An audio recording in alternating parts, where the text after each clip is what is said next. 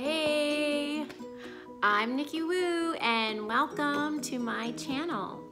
Today, I'm so excited. Y'all don't even know. I'm gonna do a review of the Top Fin Small Gravel Vacuum. I've been wanting one of these for a really long time and I can't even believe I didn't get it. It's only $10. I didn't realize they were so inexpensive. So anyway, and I know I've seen them on Amazon for the extra small one, even cheaper than that, but I just decided today was just gonna do it. So I am a little worried that it's not gonna fit into my tank, but we'll see.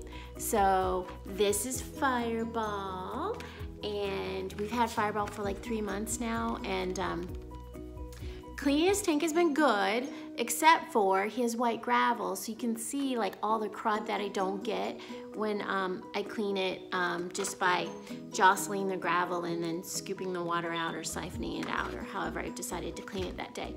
But so I'm really hoping that this will help. So let's try it. Okay, this is Fireball, and I've taken a few things out of his tank so that I can easily get the siphon cleaner in there. Look, he's hamming it up for you. He's such a crazy little fish. He's not scared of anything, but he's beautiful. So, okay, so here it is, and the directions are on the back. So I'm gonna take it out. It looks like it's just gently, it's stuck in the paper. So I'm just gonna pull this out. So here's the siphon. So the first thing I learned with, I had actually bought one earlier from Walmart. So Walmart sells them too, but it was too big.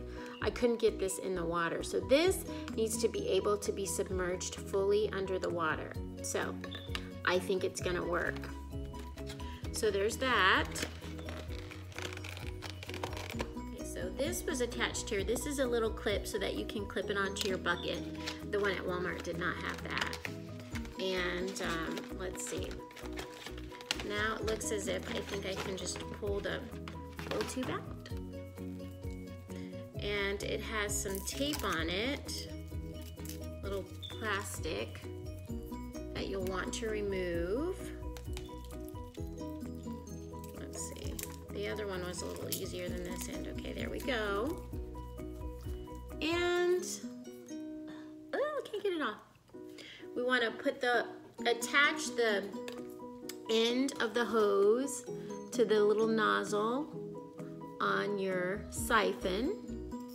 And this should be difficult, I'm sure, because you want it to be airtight so that no water leaks. And I know I had read that if you have a problem doing this, then you can put it under some hot water and it'll make it a little bit more pliable and you'll be able to more easily get it in there. But all right, there we go. So you want a bucket, which I have here left over from St. Patty's Day from the Dollar Tree, my favorite store. And you want to make sure that your bucket, the directions say the bucket is lower than the tank, in this case bowl.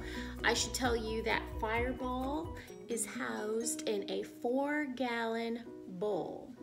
So not quite the 5 that I think it's 3 to 5 is the least that you can read that you should have for a beta tank. So we went somewhere right in the middle.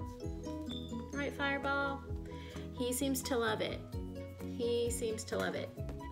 Okay, so that's what I get for not reading the directions. I should have actually, this is the end that I should have put the siphon on. So I'm gonna do that now. All right, so it's on there. Now I need to take my little clip and I'm gonna hook it onto the bucket. I'll show you. Okay, so there's the clip. The clip is just attached to the side, and then the hose goes through the middle so that any water that we have coming out can go into our little bucket we have. I don't know if you call it a bucket, it is kind of tiny, but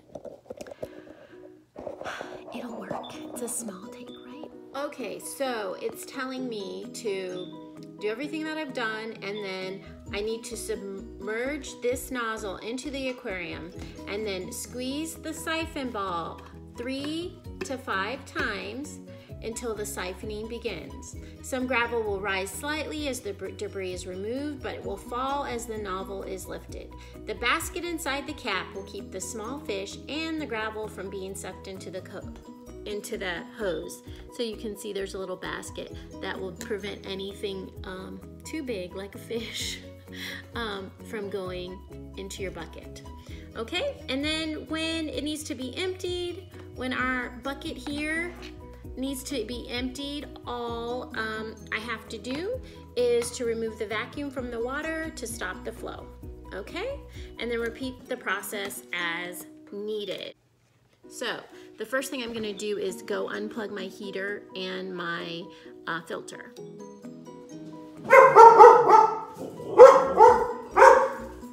Okay, we've got the siphon in the tank.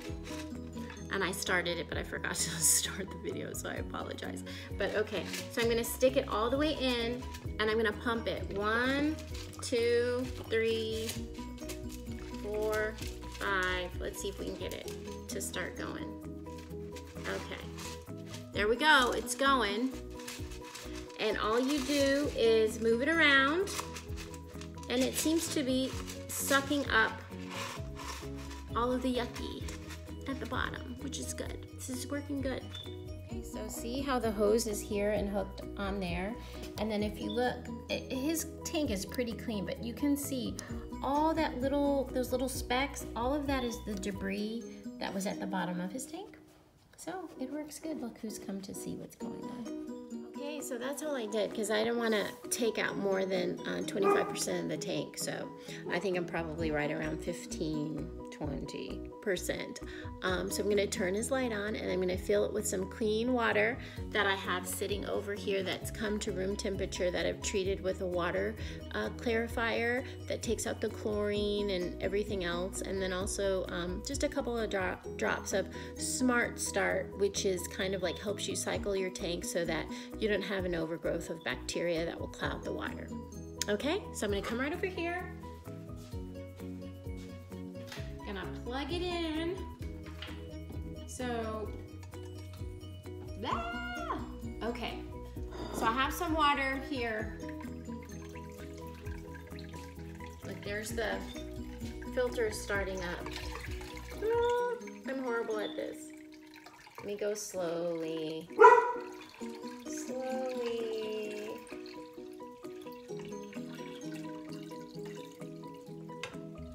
There we go. All right. So it's a little cloudy right now. I don't know if you can tell, but it's going to clear up. So I'm going to show you. Come back and stuff floating around in there. And that's because we've disturbed it. It's also because we have this plant in here and it's currently pollinating. It has just really gone like on a super duper growth spurt recently, right, Fireball? So I'm gonna add Fireball's house back, his little hideaway house, and let it sit. So things have gotten a little bit out of sorts because I moved the gravel. That is one thing, I guess, to consider when you're moving the gravel around. If you have live plants or fake plants for that matter, it's gonna probably disturb them a little bit. So now, oh my goodness, that's another thing. He is a little stinker. Fireball. The girls feed him by hand. So whenever you stick your hand in there, he tries to eat it. It doesn't hurt though. Right? Are you hungry?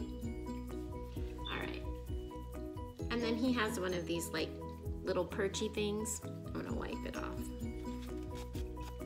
Where sometimes they drop his food on this perch and watch him eat, and then other times they just feed him by hand. They do wash their hands really well, make sure there's no soap residue or anything off, and then they feed him by hand.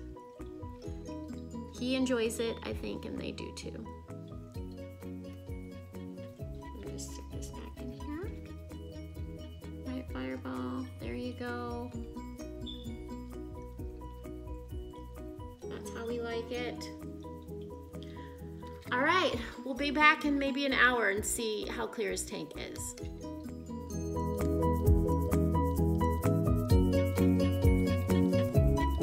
Okay, it's day 2. I cleaned Fireball's tank yesterday, so I wanted to take you over there with me to see how the water settled, and to see if also, did it really suck up all the gunk at the bottom, or did it just resettle underneath the white ground? Right.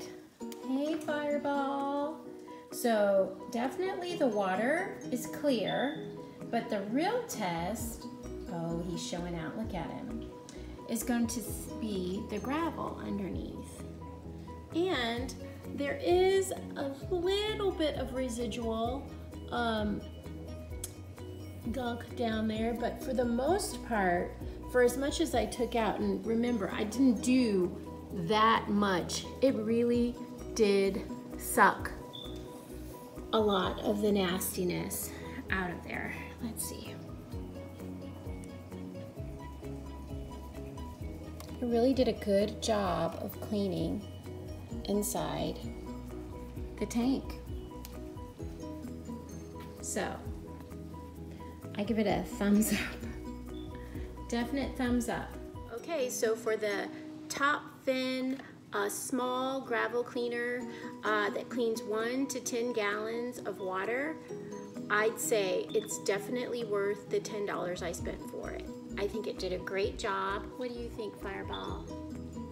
He says he likes it too. So if you like this review, give me a thumbs up at the bottom, and leave me a comment, and if you've tried it, let me know how you like it, or if you've tried something else that you think you like better. See you next time.